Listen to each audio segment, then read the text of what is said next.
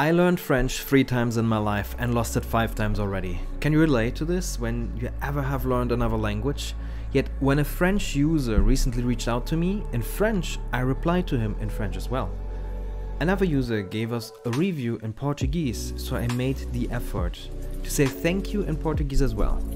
In today's tutorial, you will learn how to write messages in emails confidently and in a foreign language.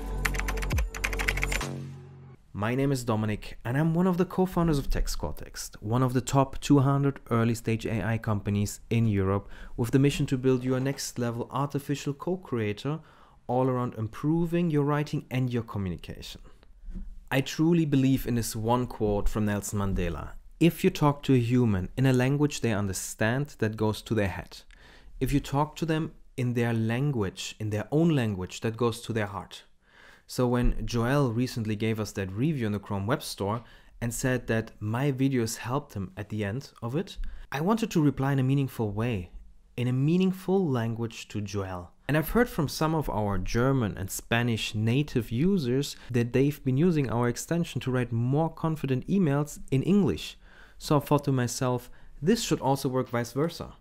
So let me jump into Gmail and show you how it works. So welcome to my Gmail postbox. It's certainly not that empty. I'm on a category forums because I have way too many emails on that Friday afternoon I haven't answered. But I want to give you a basic just how you can write a confident email. And what you can see here already is that I prepared something. I want to answer Joel, who gave us a really nice review. I want to say, first of all, thank you.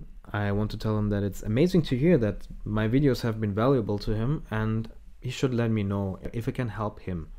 I did the abbreviations for a reason, because I want to show you that it can even work with abbreviations or shortenings. All you need to do is highlight the text, the 3 bullet points you have now, which guide the AI in understanding what you want to do and gives it context. You click on the bullet point to email function or simple email function. What I like to do is I like to write long emails. Hey Joel, I just wanted to let you know that I appreciated your review. It was really helpful to hear that my video was valuable. That makes sense. If there's anything I can do to help you, please don't hesitate to let me know. I'm always here to help. Thank you again for taking the time to write a review, and I look forward to hearing from you soon. That's incredible. That's super nice. I would write the same emails, but just my AI has written the whole thing for me. I can just click on it. Now I have the email in here. Just need to add my signature. Bye-bye. Best from Berlin. Perfect, I can send that out in English now. But let me revert the whole thing because I want to write the email in a foreign language. So same story again. I highlight it, I click on the email function. I first change it to long and then I change it to Portuguese and I click on writing the email again. That looks like a reasonably well email. Let's put it in here. To be honest, I can just read minor parts of Portuguese because I know a little bit of Spanish. But let's see now, just to double check what it wrote, I'm going to use the TextCortex translation function to translate everything not in French, but in English again.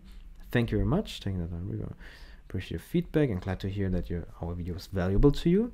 If there's anything else we can do, sounds amazing. So I know now that my Portuguese email actually sounds really nice. And if you think about it, that the original part was just those 3 bullet points guiding the AI what it should write, perfect. Email done. So this is one of the use cases our creative users actually hacked together with our tool. They combined our capabilities and created value, which I totally love. And I hope you can help us with your feedback to become a better product as well. If you have some ideas, please share them with us in the comments or as part of our community in Facebook or LinkedIn. If you watched till here, I'm asking you really, what are you waiting for? Add the extension to your browser and test it for free. Find the link also in the description together with the community link. And if you want to have more daily creations, you can check out this video about how you can earn more daily creations for free. You have a small budget every day, you can increase that by referring people, for example. Please follow our channel, like and share our video. Thank you very much and see you in the next video or the next tutorial.